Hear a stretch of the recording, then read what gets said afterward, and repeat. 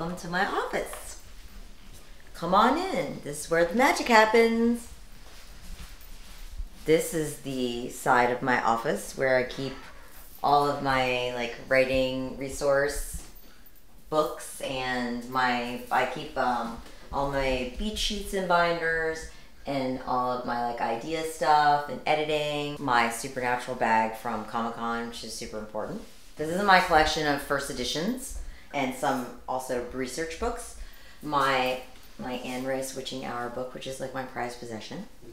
And I have some of my friends' books and my favorite books.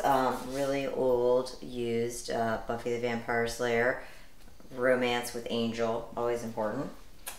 And then this is my super ugly man couch that I bought at some like manly store where all the recliners had cup holders, but it's really comfy. And I actually don't write at a desk. I write in my comfy chair or now on my comfy couch. This is my bookshelf of all the foreign editions and like movie editions of the Beautiful Creatures books that I wrote with Margaret Stoll, Margie, my best friend and my writing partner. I just love it because they were always in boxes until I moved, and I never got to look at any of them.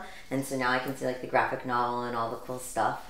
And I like the box sets because if you put them together, on the back it says Beautiful Creatures.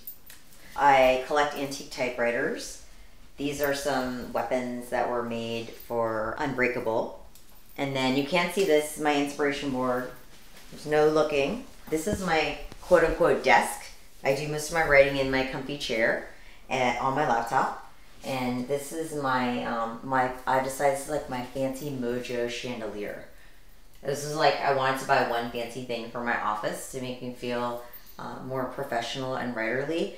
So I don't know how, but I figured a chandelier is the perfect fancy thing for one's office.